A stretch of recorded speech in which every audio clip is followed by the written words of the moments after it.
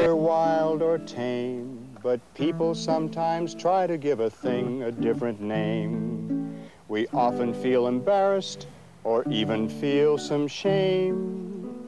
But when speaking of our private parts, here's what to proclaim.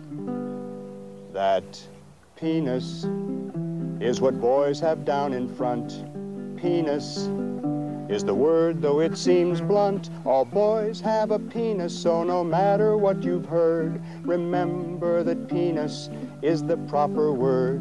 Vulva is what girls have down below. Even though most people call it vagina, and some children call it Virginia. Vulva, when she's naked it will show. All girls have a vulva, so no matter what you've heard, remember that vulva is the proper word. Both boys and girls have breasts. Each person recognizes they're found upon our chests and grow to different sizes.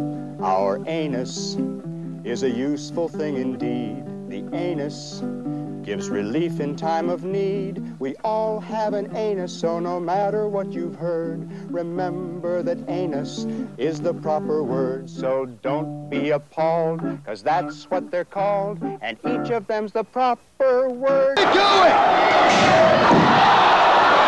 A head for thinking, eyes for seeing, ears for hearing, a mouth to talk and eat with, hands for playing, a penis for making wee-wee, legs for walking and running, and a bottom for sitting. And a little hole for making poo-poo.